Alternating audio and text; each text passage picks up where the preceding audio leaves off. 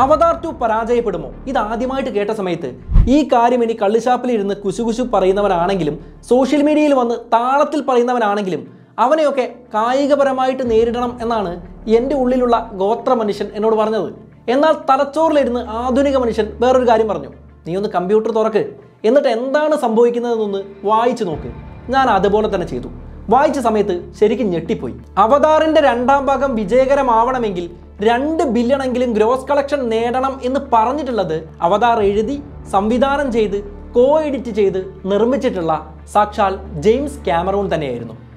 2 billion gross collection എന്ന് പറഞ്ഞു കഴിഞ്ഞാൽ ചരിത്രത്തിൽ ഇന്നോളം കളക്ഷൻ നേടിയിട്ടുള്ള ലോകത്തിലെ ഏറ്റവും മികച്ച 5 സിനിമകളിൽ ഒന്നായി അവതാറിൻ്റെ 2ാം ഭാഗം സ്ഥാനം പിടിക്കേണ്ടതാണ്. അത്രത്തോളം വലിയൊരു വിജയം ലഭിച്ചാൽ മാത്രമേ അവതാറിന് മുടക്കിയ പണം തിരിച്ചു കിട്ടൂ, അല്ലെങ്കിൽ ലാഭമാവൂ എന്നാണ് അദ്ദേഹം പറയുന്നത്. എന്തായാലും ആ വായന പിന്നെയും തുടർന്നു. വായിച്ച ഓരോ കാര്യങ്ങളും ശരിക്കും ഞെട്ടിക്കുന്നതായിരുന്നു. ആരാണ് ഈ ജെയിംസ് കാമറൂൺ? എന്താണ് അവതാറിൻ്റെ ഇത്രയും വലിയ പ്രത്യേകത? നമസ്കാരം, എൻ്റെ പേര് അനുരാഗ്. ഇന്ന് ഞാൻ നിങ്ങളോട് പറയാൻ പോകുന്നത് മേൽപ്പറഞ്ഞ ചെറിയ വായനയിൽ എനിക്ക് മനസ്സിലായിട്ടുള്ള അല്ലെങ്കിൽ എനിക്കറിയാൻ സാധിച്ച രസകരമായിട്ടുള്ള ചില കാര്യങ്ങളാണ്. നമുക്ക് നേരെ വീഡിയോയിലേക്ക് പോകാം. സിനിമയെ വളരെയധികം ഇഷ്ടമുള്ള ഒരു സാധാരണക്കാരൻ, സിനിമയെ നല്ല ഇഷ്ടമാണെങ്കിലും സിനിമ എങ്ങനെ ഉണ്ടാക്കണം, സിനിമയ്ക്ക് എങ്ങനെ തിരക്കഥ എഴുതണം, എങ്ങനെ ഡയറക്ഷൻ ചെയ്യണം, എങ്ങനെ ക്യാമറ ഹാൻഡിൽ ചെയ്യണം തുടങ്ങിയ കാര്യങ്ങളൊന്നും ഇദ്ദേഹത്തിന് അറിയില്ല. അദ്ദേഹം അതിനുവേണ്ടി പ്രത്യേകമായി കോളേജിൽ പോയി പഠിച്ചിട്ടുമില്ല. അദ്ദേഹം ആദ്യം ജീവിക്കാൻ വേണ്ടി ഒരു സെക്യൂരിറ്റി ആയിട്ട് ജോലി ചെയ്യുകയാണ്. പിന്നീട് ട്രക്ക് ഡ്രൈവറായിട്ട് ജോലി ചെയ്യുകയാണ്. ഇങ്ങനെ ട്രക്ക് ഡ്രൈവറായിട്ട് ജോലി ചെയ്തിരുന്ന സമയത്ത് 1977 ലോക ചരിത്രത്തിൽ തന്നെ വലിയൊരു വിജയമായി തീർന്ന സ്റ്റാർ വാർസ് എന്ന സിനിമ പുറത്തേക്ക് ഇറങ്ങുകയാണ്. ഇത് കണ്ട സമയത്ത് ആ മനുഷ്യന് ഒരു ആഗ്രഹം ഉണ്ടാവുകയാണ്. തൻ്റെ ഭാവി സിനിമയാണ്. ഇതുപോലെ ചില സിനിമകൾ തനിക്കും ഉണ്ടാക്കിയെടുക്കണം.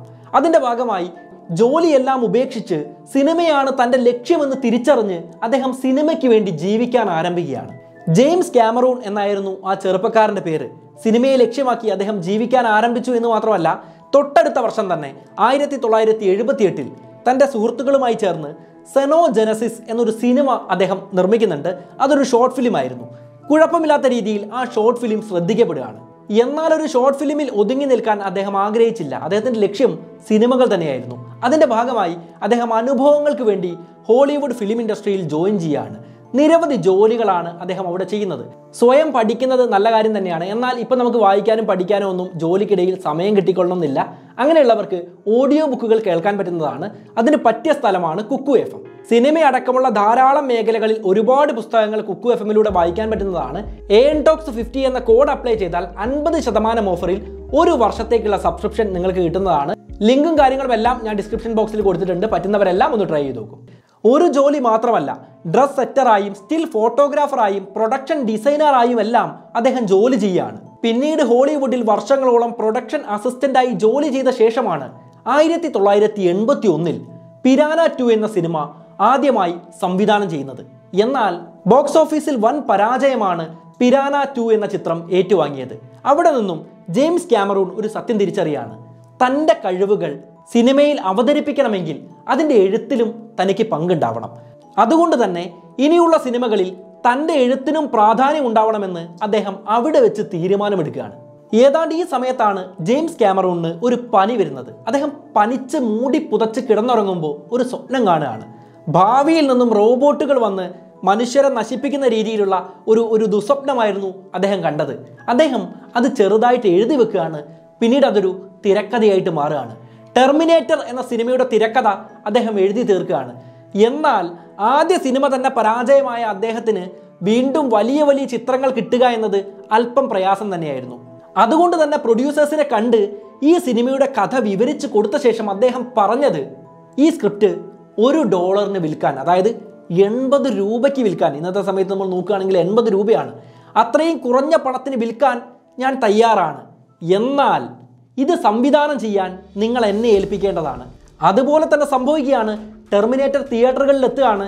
കേരളത്തിലെ ആരാധകരെ പോലും പിടിച്ചുകുലുക്കിയ സിനിമ വലിയ രീതിയിൽ തന്നെ ബോക്സ് ഓഫീസിൽ ഒരു ഹിറ്റായിട്ട് മാറുകയാണ്. 1986 ഏലിയൻസ് എന്ന സിനിമയും 1989 ദ ബേസ് എന്ന സിനിമയും അദ്ദേഹം എഴുതി സംവിധാനം ചെയ്യുകയാണ്. തിരക്കഥ അദ്ദേഹത്തിൻ്റെതായിരുന്നു. ഈ സിനിമ വലിയ വിജയമായി എന്ന് മാത്രമല്ല, മികച്ച VFXനുള്ള ഓസ്കാർ അവാർഡും ഈ സിനിമകൾ സ്വന്തമാക്കുകയാണ്. 1990 സമയത്ത് ലൈറ്റ് സ്റ്റോം എൻ്റർടൈൻമെൻറ്റ് എന്നൊരു പ്രൊഡക്ഷൻ കമ്പനി ജെയിംസ് ക്യാമറൂൺ കോ ഫൗണ്ടറായിട്ട് സ്ഥാപിക്കുന്നുണ്ട്. അതിന് കീഴിലാണ് ടെർമിനേറ്റർ 2 എന്ന ടെർമിനേറ്ററിൻ്റെ 2ാം ഭാഗം വരുന്നത്. ആ സിനിമയും വലിയ രീതിയിൽ ഹിറ്റാവുകയാണ്. 1997 സമയത്ത് ലോകത്തെ തന്നെ വിസ്മയിപ്പിച്ച ജെയിംസ് ക്യാമറൂണിൻ്റെ മാസ്റ്റർ പീസ് എന്ന് വിശേഷിപ്പിക്കാവുന്ന സിനിമ പുറത്തേക്ക് ഇറങ്ങുകയാണ്, ടൈറ്റാനിക്. അന്നത്തെ സമയത്ത് ഭീമമായ തുക മുടക്കി നിർമ്മിച്ച ഒരു സിനിമയാണ്. $200 മില്യൺ അന്നത്തെ സമയത്ത് ആ സിനിമയ്ക്കായി ചിലവായതായി കണക്കാക്കപ്പെടുന്നത്. ഇന്നത്തെ കാലത്ത് നമ്മൾ നോക്കുകയാണെങ്കിൽ 1600 കോടിയിലധികം ഇന്ത്യൻ രൂപയാണ്. വളരെ നല്ല രീതിയിൽ ആ സിനിമ പൂർത്തീകരിച്ചു എന്ന് മാത്രമല്ല, ഇന്ന് നമ്മൾ നോക്കുകയാണെങ്കിലും പല ആളുകളുടെയും ഏറ്റവും പ്രിയപ്പെട്ട സിനിമയായി ടൈറ്റാനിക് നിലനിൽക്കുന്നുമുണ്ട്. ജെയിംസ് ക്യാമറൂണിന് സമുദ്രങ്ങളോടുള്ള കൗതുകം വ്യക്തമാക്കുന്നതായിരുന്നു ആ സിനിമയുടെ നിർമ്മാണ രീതി. സിനിമയിൽ പരമാവധി റിയലിസ്റ്റിക് ആയിട്ടുള്ള കാര്യങ്ങൾ ഉൾക്കൊള്ളിക്കാൻ അദ്ദേഹം ശ്രമിക്കുന്നുണ്ട്. അദ്ദേഹത്തിന് സമുദ്രങ്ങളെക്കുറിച്ച് പഠിക്കുന്നതും വളരെയധികം ഇഷ്ടമായിരുന്നു. പല സമയത്തും അറ്റ്ലാന്റിക് സമുദ്രത്തിൻ്റെ ആഴങ്ങളിലേക്ക് സ്വയം ഊളിയിട്ടിറങ്ങിപ്പോയി ചിത്രീകരണം നടത്താനും അദ്ദേഹം ശ്രമിച്ചിരുന്നു. സമുദ്രങ്ങളെക്കുറിച്ച് പഠിക്കുന്നത് അദ്ദേഹത്തിന് എന്നും ഇഷ്ടമുള്ള ഒരു കാര്യമായിരുന്നു. സിനിമയാണോ സമുദ്രത്തിൻ്റെ നിഗൂഢതയാണോ താങ്കൾക്ക് ഏറ്റവും പ്രിയപ്പെട്ടത് എന്നൊരു ചോദ്യം അദ്ദേഹം പലപ്പോഴും കേൾക്കേണ്ടി വന്നിട്ടുണ്ട്. ആ സമയത്തെല്ലാം അദ്ദേഹം 1ാം സ്ഥാനം നൽകിയത് സമുദ്രത്തിൻ്റെ നിഗൂഢതകൾക്ക് തന്നെയാണ്. ടൈറ്റാനിക് എന്തായാലും വലിയ വിജയമായി എന്ന് മാത്രമല്ല, 11 അക്കാഡമി അവാർഡുകൾ, ചരിത്രത്തിൽ ഏറ്റവും അധികം ഓസ്കാർ നോമിനേഷൻ കിട്ടിയ ചിത്രങ്ങൾ തുടങ്ങിയ ബഹുമതിയെല്ലാം ടൈറ്റാനിക് സ്വന്തമാക്കുകയാണ്. $2.1 ബില്യൺ ആ സമയത്ത് ഗ്രോസ് കളക്ഷനായി ടൈറ്റാനിക് സ്വന്തമാക്കുന്നത്.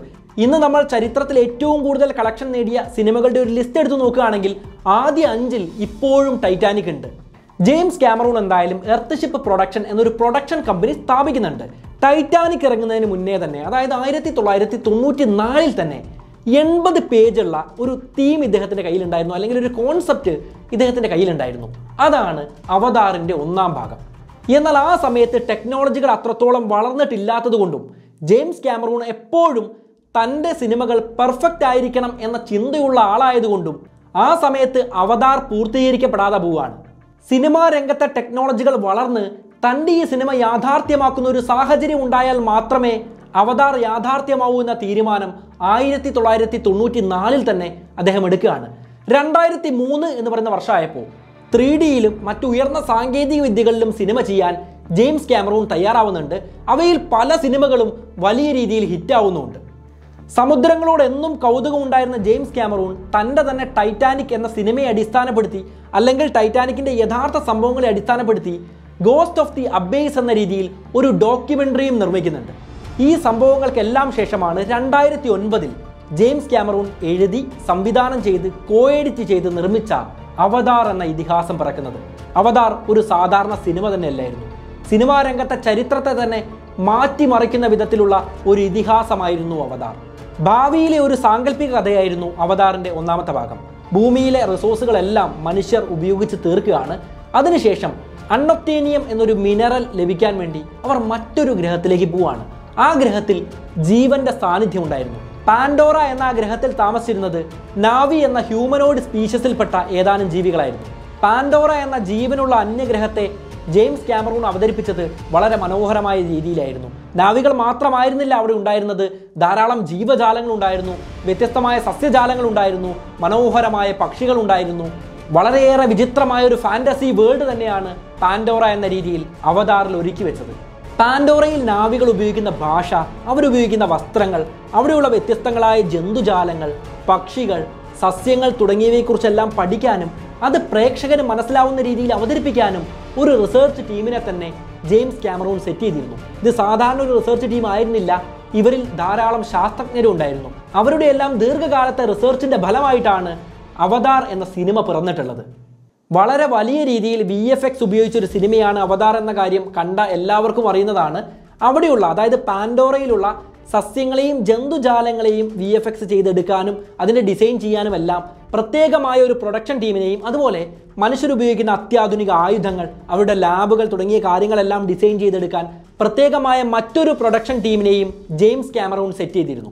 സാധാരണ അന്യഗ്രഹ ജീവികളുടെ ഭാഷ എന്ന് പറയുമ്പോൾ നമുക്ക് മനസ്സിലാവാത്തതായതുകൊണ്ട് എങ്ങനെയെങ്കിലുമൊക്കെ സംസാരിക്കുന്നത് കാണിച്ചാൽ മതി. എന്നാൽ ഈ സിനിമയിൽ അങ്ങനെയായിരുന്നില്ല. എത്യോപ്യൻ അടക്കമുള്ള ധാരാളം ഭാഷകൾ കൂട്ടിക്കലർത്തി 1000ഓളം വാക്കുകളും അവയുടെ അർത്ഥങ്ങളും എഴുതപ്പെട്ട ഡിക്ഷണറി പോലും ഇവർ തയ്യാറാക്കിയിരുന്നു. അത് വെച്ചാണ് പാൻഡോറയിൽ നാവികൾ സംസാരിക്കുന്ന ഭാഷ ചിട്ടപ്പെടുത്തിയിട്ടുണ്ടായിരുന്നത്. അവതാർ എന്ന സിനിമയുടെ ചിത്രീകരണം പൂർത്തിയാക്കാൻ ജെയിംസ് ക്യാമറൂൺ അംഗമായിട്ടുള്ള സംഘം പ്രത്യേക തരത്തിലുള്ള ഫ്യൂഷൻ ക്യാമറ പോലും ഡിസൈൻ ചെയ്യാണ്. അത് വെച്ചാണ് പല ഷോട്ടുകളും ആ സിനിമയിൽ എടുക്കുന്നത്. അതുകൂടാതെ ഇതിൽ അഭിനയിക്കുന്ന ആളുകളുടെ മുഖത്തെ ഓരോ എക്സ്പ്രഷനും കൃത്യമായി കിട്ടാൻ വേണ്ടി അഭിനയിക്കുന്ന ഓരോരുത്തർക്കും വേണ്ടി പ്രത്യേക സ്കൾ ക്യാപ്പുകൾ ഡിസൈൻ ചെയ്തിരുന്നു. അതിൽ ധാരാളം ക്യാമറകളും ഉണ്ടായിരുന്നു. ഈ ക്യാമറകളാണ് അഭിനയിക്കുന്ന ആളുകളുടെ ഓരോ മൈന്യൂട്ട് എക്സ്പ്രഷൻസും കോപ്പി ചെയ്തെടുത്തത്. നാവികളുടെ അവതാറിൽ കയറുന്ന മനുഷ്യർ അല്ലെങ്കിൽ നാവികൾ തന്നെയായി അഭിനയിക്കുന്ന മനുഷ്യർക്ക് ഈ നാവികളായിട്ട് അഭിനയിക്കണമെങ്കിൽ അവരുടെ മലകയറ്റ രീതികളും മരം കയറ്റ രീതികളും എല്ലാം പഠിക്കേണ്ടതായിട്ടുണ്ട്. ഈ കാര്യങ്ങളെല്ലാം കൃത്യമായി അവർ ട്രെയിൻ ചെയ്തിരുന്നു. പലപ്പോഴും കാടുകളിൽ താമസിച്ച് വർഷങ്ങളോളം പ്രാക്ടീസ് ചെയ്താണ് പല നടന്മാരും നടിമാരും ഇത് അവതരിപ്പിച്ചിട്ടുള്ളത്. സ്വാർത്ഥ ലക്ഷ്യങ്ങളോടെ മനുഷ്യരും തങ്ങൾക്ക് ജീവിക്കാനുള്ള അവകാശത്തിന് വേണ്ടി നാവികളും പടവെട്ടുന്ന സമയത്ത് നമ്മൾ മനുഷ്യരാണല്ലോ, നമുക്ക് മനുഷ്യൻ്റെ കൂടെ നിൽക്കാനുള്ള ഒരു പ്രവണത ഉണ്ടാവുന്നതാണ്. എന്നാൽ നാവികളുടെ കൂടെ നിൽക്കാൻ പ്രേക്ഷകരെ പ്രേരിപ്പിക്കുന്നത് പ്രധാനമായിട്ടും തുലനം ചെയ്യാനാവാത്ത അവതാറിലെ മ്യൂസിക് തന്നെയാണ്. അവതാറിലെ ആ മ്യൂസിക് കമ്പോസ് ചെയ്തതാവട്ടെ 6 ഗ്രാമി അവാർഡുകൾ നേടിയ ജെയിംസ് ഹോണർ ആയിരുന്നു. ആ മ്യൂസിക് മാത്രം കേട്ടാൽ നമുക്കൊരു കാര്യം മനസ്സിലാവും, പല ഇന്ത്യൻ സിനിമകളിലും ആ മ്യൂസിക് അടിച്ചു മാറ്റിയിട്ടുണ്ട്. തുടക്കത്തിൽ പറഞ്ഞതുപോലെ അവതാറിനെ കുറിച്ച് വായിച്ച സമയത്ത് മനസ്സിലാക്കാൻ പറ്റിയ മറ്റൊരു രസകരമായിട്ടുള്ള കാര്യം, ഇവർ ഈ ഷൂട്ട് ചെയ്യുമ്പോൾ ഒരുപാട് ഡാറ്റകൾ വേണ്ടതല്ലേ, നല്ല സൈസുള്ള ഡാറ്റ ആയിരിക്കും. അതുകൊണ്ട് തന്നെ ഇവർക്ക് നല്ല ക്ലൗഡ് സിസ്റ്റം വേണം. മൈക്രോസോഫ്റ്റ് ഈ സിനിമയ്ക്ക് വേണ്ടി മാത്രം ഗയ എന്ന പേരിൽ സ്പെഷ്യൽ ക്ലൗഡ് സിസ്റ്റം പോലും ഡെവലപ്പ് ചെയ്ത് കൊടുത്തിട്ടുണ്ട്. അതുപയോഗിച്ചിട്ടാണ് പലപ്പോഴും ഈ സിനിമയുടെ ചിത്രീകരണം പൂർത്തിയാക്കിയിട്ടുള്ളത്. തൻ്റെ ജീവിതത്തിൽ സിനിമയുമായി ബന്ധപ്പെട്ട എല്ലാ കാര്യങ്ങളും സ്വയം പഠിക്കാൻ ഇഷ്ടപ്പെട്ടിരുന്ന ജെയിംസ് ക്യാമറൂൺ ഈ സിനിമയിൽ എഡിറ്റും ചെയ്യുന്നുണ്ട്. എത്രത്തോളം ബുദ്ധിമുട്ടാണ് ഈ സിനിമയിലെ എഡിറ്റിംഗ് എന്ന് നമുക്കറിയാം. ഏതാണ്ട് ഒരു ഫ്രെയിം റെൻഡർ ചെയ്യാൻ പോലും മണിക്കൂറുകൾ എടുത്തിരുന്നു. നമ്മുടെ സാധാരണ കമ്പ്യൂട്ടർ അല്ല, വലിയ രീതിയിലുള്ള സിസ്റ്റങ്ങളാണ് ഇവർ ഉപയോഗിക്കുന്നത്. അതിൽ പോലും മണിക്കൂറുകൾ എടുത്താണ് ഓരോ ഫ്രെയിമും റെൻഡർ ചെയ്തത്. അതുമാത്രമല്ല, ഒരു സെക്കൻഡ് തന്നെ നമുക്കറിയാം ഏതാണ്ട് 24 ഫ്രെയിം ഉണ്ടാവും. അത്തരത്തിൽ മണിക്കൂറുകൾ നീളുന്ന ഒരു സിനിമ പൂർണ്ണമായിട്ടും റെൻഡർ ചെയ്തെടുത്ത് പരിശോധിക്കണമെങ്കിൽ എത്രത്തോളം ആളുകളുടെ അധ്വാനം ആവശ്യമാണ് എന്ന് ചെറുതായിട്ട് ഊഹിച്ചാൽ മതി. 2.7 മുതൽ 2.9 ബില്യൺ US$ വരെ ഗ്രോസ് കളക്ഷൻ ആ സിനിമ നേടി എന്നാണ് പല കണക്കുകളും സൂചിപ്പിക്കുന്നത്. ചില സ്ഥലത്ത് 2.7 ബില്യൺ എന്നാണ്, ചില സ്ഥലത്ത് നമുക്ക് കാണാൻ പറ്റുക 2.9 ബില്യൺ എന്നാണ്. എന്താണെങ്കിലും ലോക സിനിമാ ചരിത്രത്തിൽ തന്നെ ഏറ്റവും അധികം കളക്ഷൻ നേടിയ സിനിമയാണ് അവതാറിൻ്റെ 1ാം ഭാഗം. അവഞ്ചേഴ്സിൻ്റെ എൻ ഗെയിം അവതാറിൻ്റെ റെക്കോർഡിനെ മറികടന്നു എന്നും മറികടന്നിട്ടില്ല എന്നും വാദങ്ങളുണ്ട്. എന്താണെങ്കിലും നമ്മൾ നോക്കുകയാണെങ്കിൽ ലോകത്തിൽ ഏറ്റവും അധികം കളക്ഷൻ നേടിയ 5 സിനിമകളിൽ 2 എണ്ണവും ജെയിംസ് ക്യാമറൂണിൻ്റെ സിനിമകൾ തന്നെയാണ്. ഒന്ന് ഈ അവതാറാണ്, രണ്ടാമത് നോക്കുകയാണെങ്കിൽ ടൈറ്റാനിക് ആണ്. 1997 പുറത്തിറങ്ങിയ ആ സിനിമയെ മറികടക്കാൻ പോലും ഇന്ന് പല ബിഗ് ബഡ്ജറ്റ് സിനിമകൾക്കും സാധിക്കുന്നില്ല. 2022 December Avatar the way of water പുറത്തിറങ്ങുകയാണ്. Gross കളക്ഷനായി 2 ബില്യണിലധികം, അതായത് ലോക ചരിത്രത്തിൽ ഇന്നോളം ഏറ്റവും അധികം കളക്ഷൻ നേടിയിട്ടുള്ള സിനിമകളിലെ ആദ്യ 5 സ്ഥാനത്തിനുള്ളിൽ അവതാർ ദി വേ ഓഫ് വാട്ടർ ഇടം പിടിച്ചിട്ടില്ല എങ്കിൽ അത് സാമ്പത്തികപരമായി ഒരു വിജയമാവില്ല എന്ന് ജെയിംസ് ക്യാമറൂൺ തന്നെ പറഞ്ഞിരിക്കുന്നു. എന്നാൽ അവതാർ ആരാധകർക്ക് ആശങ്കയുണ്ടെന്ന് തോന്നുന്നില്ല. പ്രധാനമായിട്ടും 4 കാരണങ്ങളുണ്ട്. അവതാർ വിജയിക്കുമെന്ന് അവതാർ ആരാധകർ ഉറച്ചു കരുതാനുള്ള ഒന്നാമത്തെ കാരണം ജെയിംസ് ക്യാമറൂൺ തന്നെയാണ്. അദ്ദേഹത്തിൻ്റെ തന്നെ വാക്കുകൾ കടമെടുത്താൽ 1997 ഹി മെയ്ഡ് ദ ടൈറ്റാനിക്. രണ്ടാമത്തെ കാര്യം അവതാർ ദ വേ ഓഫ് വാട്ടർ സമുദ്രവും വെള്ളവുമായെല്ലാം ബന്ധപ്പെട്ട കാര്യമാണ്. ജെയിംസ് ക്യാമറൂണിന് സിനിമയിൽ അധികം ഇഷ്ടമുള്ളത് സമുദ്രത്തിൻ്റെ നിഗൂഢതകൾ തന്നെയാണ്. അദ്ദേഹം സമുദ്രവുമായി ബന്ധപ്പെടുത്തി എടുത്തിട്ടുള്ള എല്ലാ കാര്യങ്ങളും വലിയ രീതിയിൽ ഹിറ്റായിട്ടുള്ളതാണ്. അതിലേറ്റവും പ്രധാനമായും എടുത്തു പറയേണ്ടത് ടൈറ്റാനിക് തന്നെയാണ്. അങ്ങനെയുള്ളപ്പോൾ അവതാർ വിജയകരമാവും എന്ന കാര്യത്തിൽ യാതൊരു തർക്കത്തിൻ്റെയും ആവശ്യമില്ല. മൂന്നാമത്തെ കാര്യം, ലോക സിനിമയിൽ ഏറ്റവും അധികം കളക്ഷൻ നേടിയിട്ടുള്ള ആദ്യ 5 ചിത്രങ്ങളിൽ 2 എണ്ണവും ജെയിംസ് ക്യാമറൂണിൻ്റെ തന്നെയാണ്. അദ്ദേഹം തന്നെ നിർമ്മിക്കുന്ന ഈ ഒരു സിനിമ തീർച്ചയായിട്ടും ആ ലിസ്റ്റിൽ ഇടം പിടിക്കും എന്ന് തന്നെ കരുതാവുന്നതാണ്. നാലാമത്തതും ഏറ്റവും പ്രധാനപ്പെട്ടതുമായിട്ടുള്ള കാര്യം, ഇറ്റ്സ് അവതാർ.